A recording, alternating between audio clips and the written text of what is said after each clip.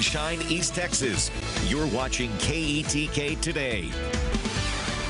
Welcome back in, my friends. Here is a look at Tyler with our Skyview camera, brought to you by Cables Roofing. We are having a quiet morning for us after the cold front moved through last night. Current temperature is 53 in Tyler. Winds are at 17 miles per hour, so it is quite breezy out there. And we have the dew point of 34, so the air is now increasingly dry out there. And we're in the 50s and 60s still across the Arklatex, but some 40s are knocking on our doorstep this morning and may creep into our far northwestern most areas. For today, high temperatures only climb into the upper 50s for the most part out there, although I cannot rule out a few 60s down into deep East Texas. Either way, it's going to be chilly today, even when especially when you factor in the wind. Winds out of the northwest at around 20 miles per hour with wind gusts near 30 miles per hour at times for our day today. Now, the normal high is 57. We actually look to be right around there for the next couple of days, so finally feeling more like where we should be for this time of year.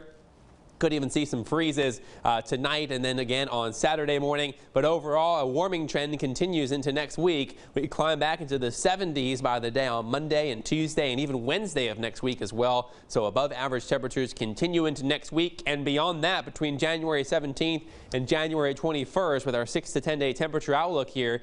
We still have a good shot of seeing above average temperatures. So the warm weather pattern continues. There are signs, though, that by the very end of the month, maybe after January 25th or so, we will finally start to see a more colder weather pattern develop, but it really remains to be seen exactly how that will play out. Your 7-day forecast looks like this. We are going to be chilly for the next couple of days, but seasonal for this time of year. But we will warm right back up as we head into the next work week. Highs back into the 70s on Monday, Tuesday, and Wednesday. We will also see a chance for some showers returning again Sunday night into Monday, and then again Tuesday night into the day on Wednesday. I think Wednesday has the more organized storm system, but it's still 7 days out, so that's why it's only a 20% chance of rain for now, but it's staying on the mild side. For deep East Texas, it is more of the same. Look for cooler temperatures the next couple of days.